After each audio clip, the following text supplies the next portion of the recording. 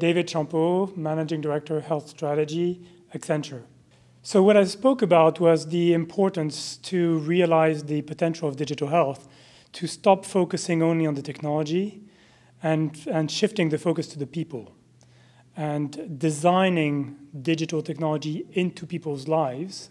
in order to deliver value as services.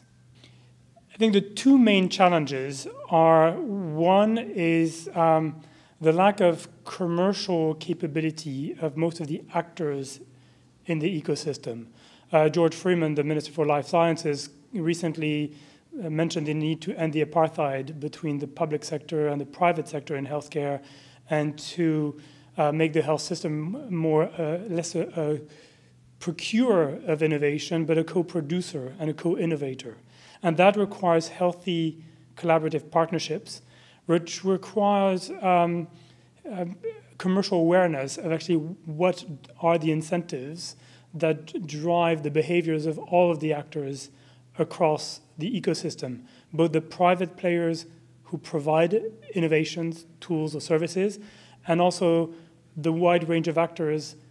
in the health system, public or private, who need to adopt them and use them sustainably. Well, I think the most important opportunity area, rather than any point solution or flavor of the month thing like a wearable or telehealth, etc., it's more the opportunity to create connected healthy city platforms, environments, not only data environment, but innovation environments,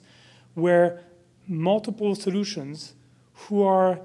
seeking data to run on and who are seeking environments to be tested can all participate. So I think the biggest opportunity is not to add more point solutions and innovations, because these will be generated anyway by the tech industry. I think the most important opportunity is to create these innovation platforms, most likely on a regional or city basis.